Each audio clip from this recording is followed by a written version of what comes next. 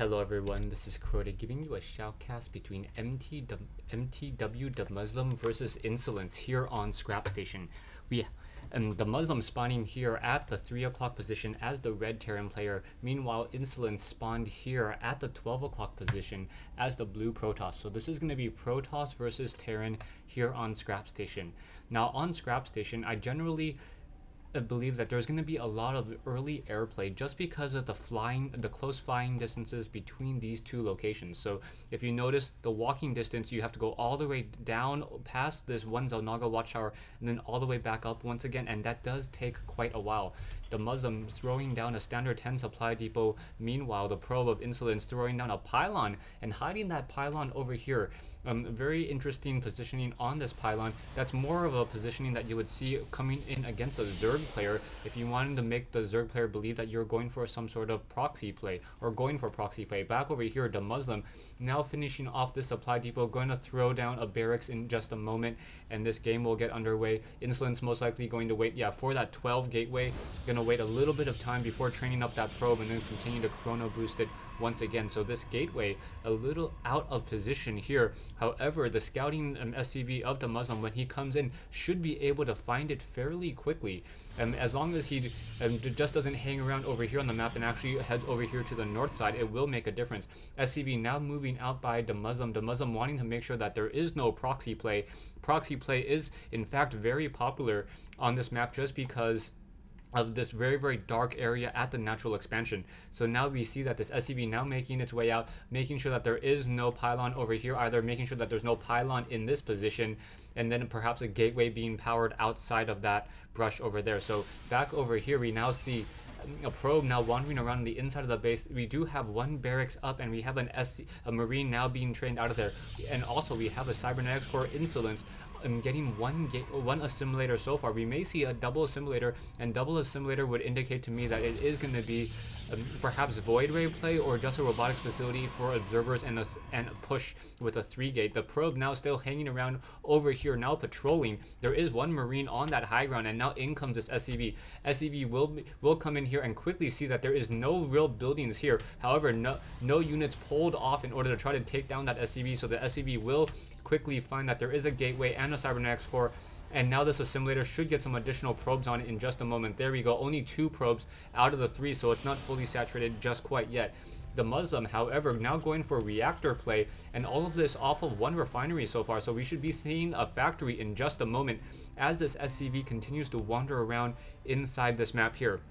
So Demuslim trying to get as much information as he can. Will he be able to perhaps get some scouting in and throw up a very strong counter? We already see a second barracks now being thrown down by Demuslim, so Demuslim going for a mass barracks instead, and now may try to push out with mass Marines. There are 2 Marines here. 2 Marines quickly see this probe. However, that probe now able to push out, and the Marines completely bypassing that probe. Nicely done. So Demuslim does not know where this probe went. This was an actual brilliant play to come into here and then come back around. I need to make sure that I am set to busy so that no one else continues to talk to me. But however, these Marines will be able to come up this ramp in just a moment. Probe trying to pull away, but however, it will not work, as this probe will get scouted out in just a moment. Marines trying to make their way over will see this probe there, so the probe has been spotted and down it goes. Back here we do see a robotics facility and a second gateway now being warped in as well. So iNSoLeNCE now getting 2-gate with the robotics facility will get some early observers. However, the probe was unable to head off into this base so far, so iNSoLeNCE does not know exactly what the Demuslim strategy is. He only saw one barracks, does not see the other barracks with the tech lab, now researching STEM, and we now have a factory coming into play as well. We do see 2 refineries now up, so with double refineries we may see a starport with Banshee play. It would work out fairly well. He does have double gas now, and then trying to get additional starports will work out. He can try to do a Marine push, Marine and Banshee push. However, it looks as though he's going to go for a medevac drop. So you can already see the reactor now being placed down. The reactor takes 50 units of time to build. The starport only takes 50 as well. So that's the reason why a factory can do a reactor swap so easily with that starport. And now as more Marines get trained up and out of this barracks and this barracks over here with an additional Marauder as well, what this is going to allow Demuslim to do is get a very, very fast DPS army very quickly. You can see that the stim pack is nearing completion.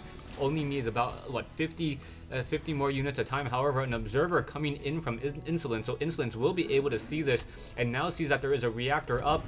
You're going to have that reactor swap there. In comes this one observer. So the observer now gaining sight. No missile turrets. So with no missile turrets in this base, this observer will be able to gain sight for quite some time as the orbital command no longer or still calling down mules. Marines now moving out, so this observer is still going to be sitting in that position for quite some time.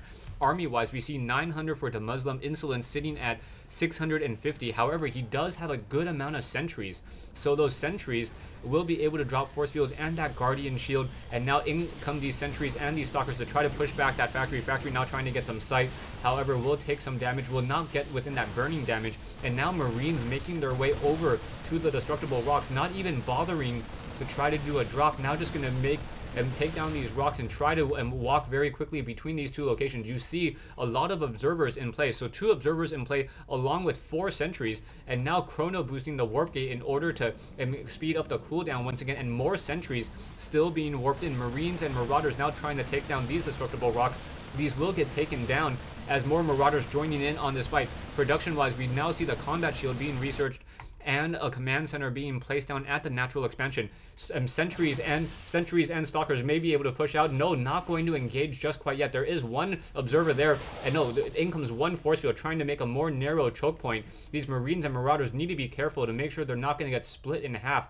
If their army gets split between one side and another, even with that medevac, it will be a difficult micro to try to stay within this game. We do have one scanner sweep revealing, and now no guardian shield, so a little confused about why there isn't any guardian shield, and now forcing an engagement here. Marauder is unable to engage. However, the army of iNSoLeNCE is way too small to stop this Marine Marauder push, so more zealots now coming in. Another guardian shield being thrown up and adding 2 armor to all of these range attacks, and now these units being forced to pull back once again onto this high ground. More zealots now being warped in as well. Marines and Marauders continuing to push. Sentries may try to get a force field and try to stop these medevacs from any other play. However, these Marines and Marauders do not have any medevacs close to them, so that's a lot of damage that needs to be healed across those units. However, iNSoLeNCE now retreating with these zealots, and now stalkers and sentries once again going to re-engage. Are the probes going to come off the mineral line and be able to do anything else? So stalkers now trying to push in. We do have more zealots now being warped in as well.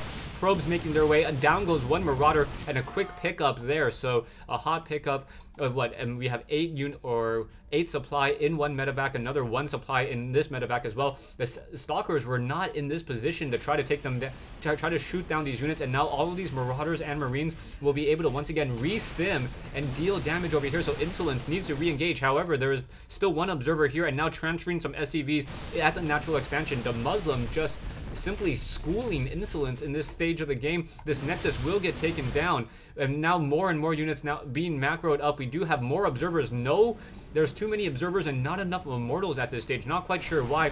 The main army now pushing is mainly consisting of 3 Marauders and 3 Marines, so that will be very effective. However, now Marines and Marauders dropping in on the backside of the base. Sentries now coming in once again, doing another hot pickup there. So 4 medevacs just simply tearing apart and fighting in 2 separate locations. The iNSoLeNCE having difficulty trying to deal with the split attacks. So medevacs over here to the east, and now medevacs and Marines Marauders to the south. And once they just gather themselves together and push out once again, it will be very difficult to stop them. One observer still gaining sight. Demuslim now throwing down 2 additional supply depots. You see that he is currently supply locked at 86 over 86.